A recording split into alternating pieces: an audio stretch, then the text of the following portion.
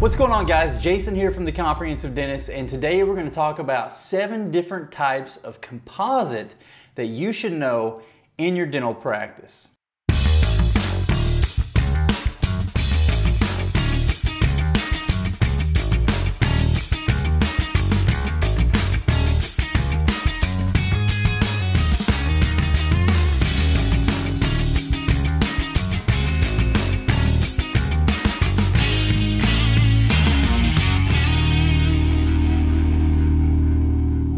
So why should you know these 7 different types of dental composite? Well, number one, if you're a general dentist and you're doing restorative dentistry on a regular basis, you're really the subject matter expert for restorative dentistry. So nobody should know these materials better than you.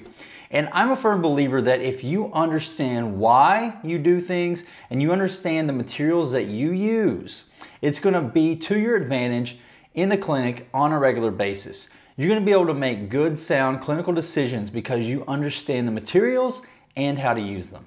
All right, before we talk the different types of composites, I want you to know we need to discuss some components. Now, typically composites are comprised of 4 major components. I am only going to mention 2 of those components here today. Those components are a resin matrix and filler. Now, when you have a composite that has a high filler content, it's going to have better properties. It's going to have better physical properties and better mechanical properties. Typically, we're going to think of it being stronger.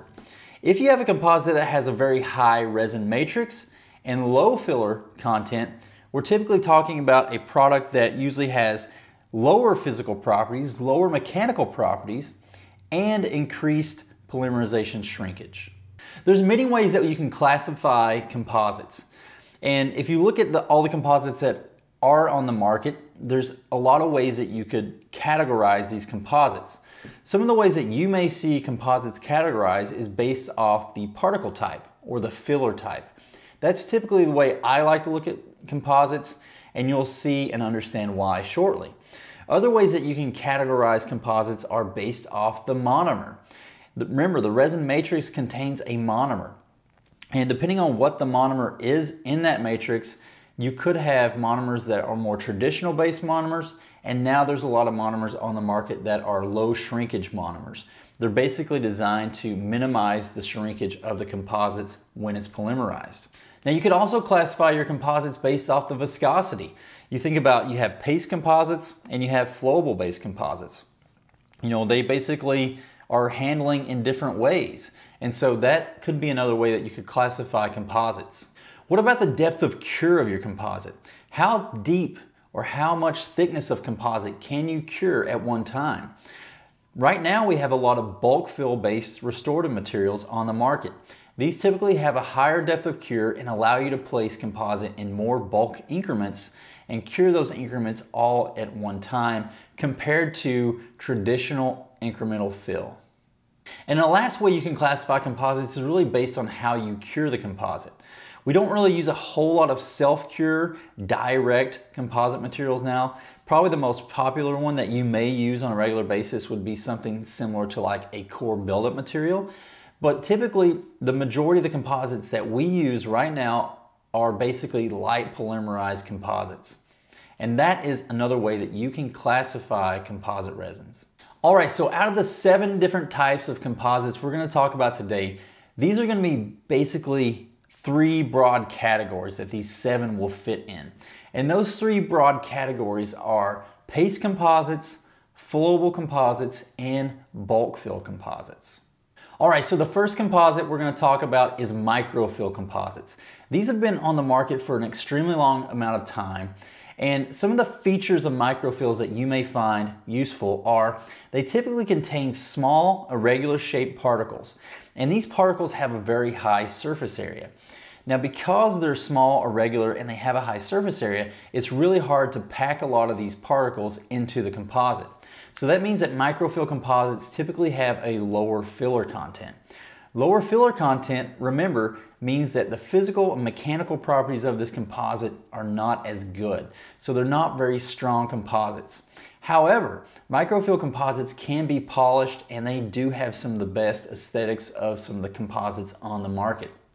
And that's a nice thing if you're looking for good aesthetics. However, if you're thinking about placing these in stress-bearing areas like Class 1, Class 2 restorations in the back of the mouth, you may want to think about a different type of composite. Last thing about microfills is they have a modulus of elasticity that is very similar to the tooth. That means that these composites are really good for things like Class 5 non-carious cervical lesions, where you have possible flexure of the tooth, and if they flex at the same rate the tooth does, they actually hold up a lot better in the long term. All right, the second category of composites we're going to talk about is NanoFill composites. Now, a true NanoFill composite means that every particle in the composite is less than 100 nanometers. Now, this is ideal because you have such small particles.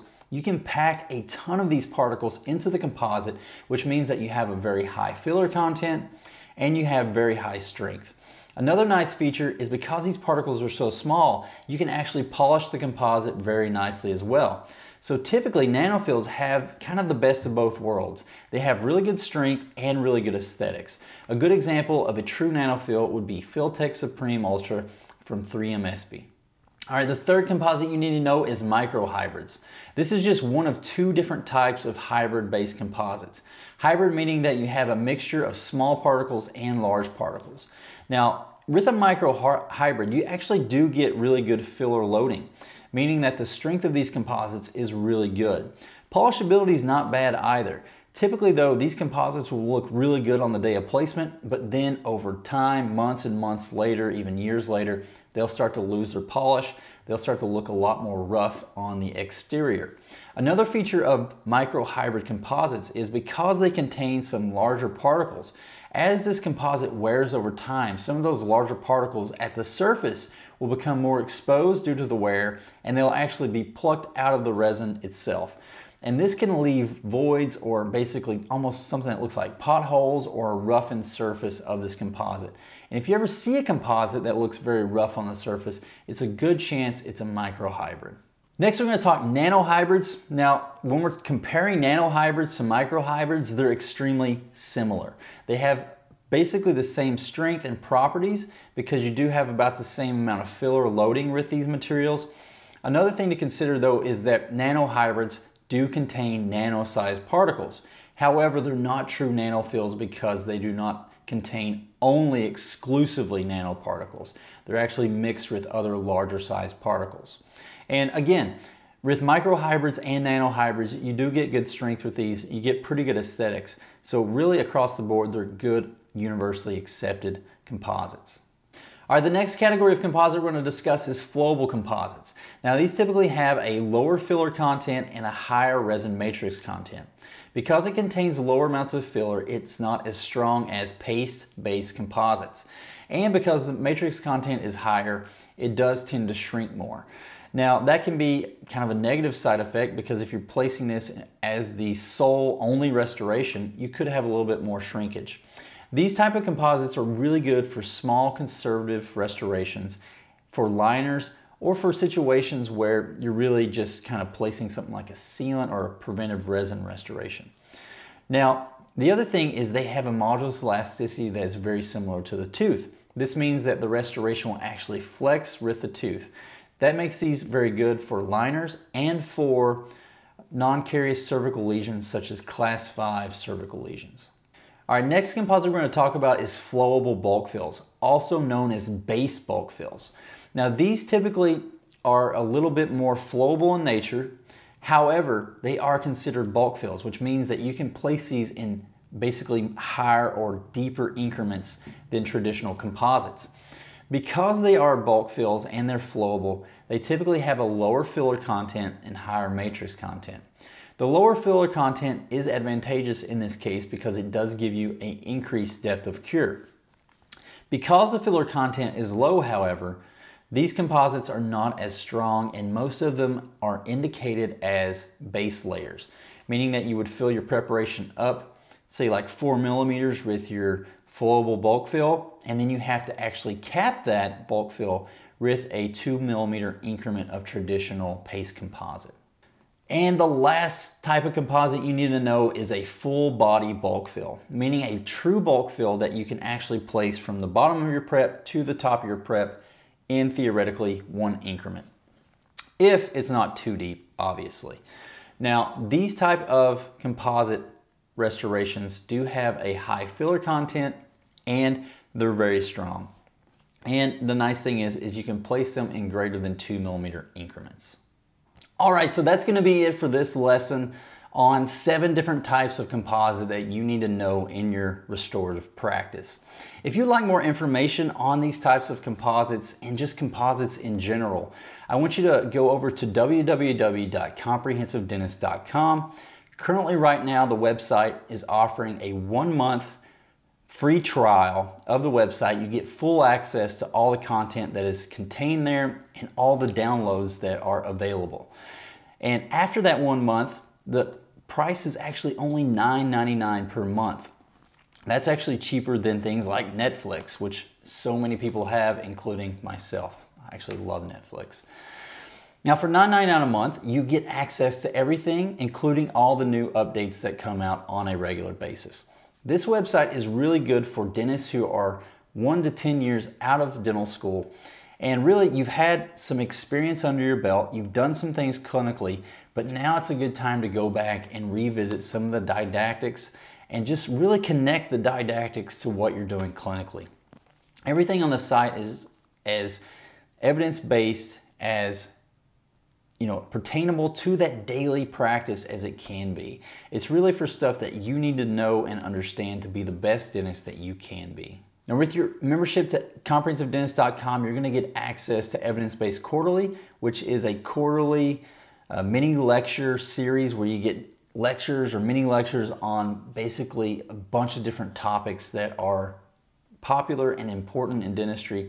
And with all those, you get review guides for all this information that you can download and study at your leisure.